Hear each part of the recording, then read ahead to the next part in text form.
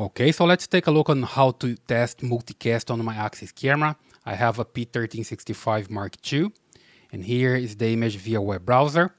And here on the menu, I come to System, Plane Config, and Network. Okay, so here basically I'm using this menu, Network.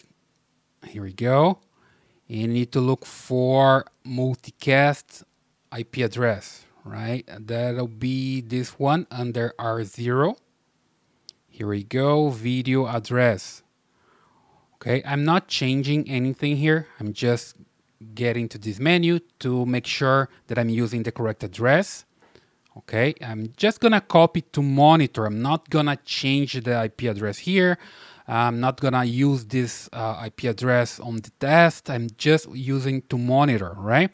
So I'm going to use Wireshark and VLC. Here's VLC. VLC is the client that's going to connect to the camera. So basically, I'm going to send a command from VLC to the camera, and Wireshark is going to see it and show me the results of the protocol that's using, like UDP and the IP address of the group, the multicast IP address, right?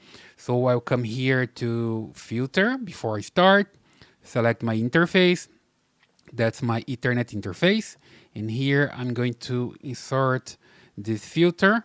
Okay, let me just paste here. I copied there. Let me just paste here the multicast IP address. So basically, I'm telling Wireshark to monitor for traffic coming to this IP address. That's the multicast IP address, okay? So I just click here, start, and wait for it. Nothing is happening right now, okay? It's like waiting for the packets.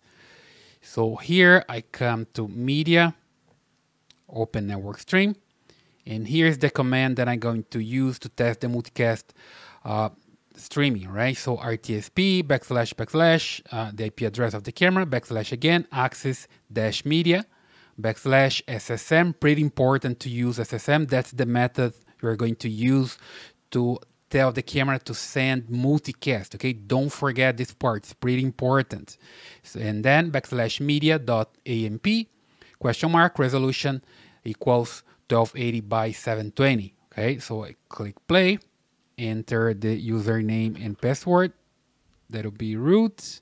Here at password for test. Hit OK.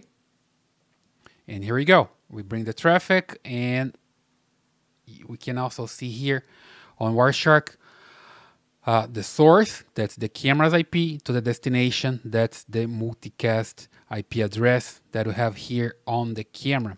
Okay, so it's working now, and the traffic is coming from the camera to the computer using multicast. So basically, that's the way it works.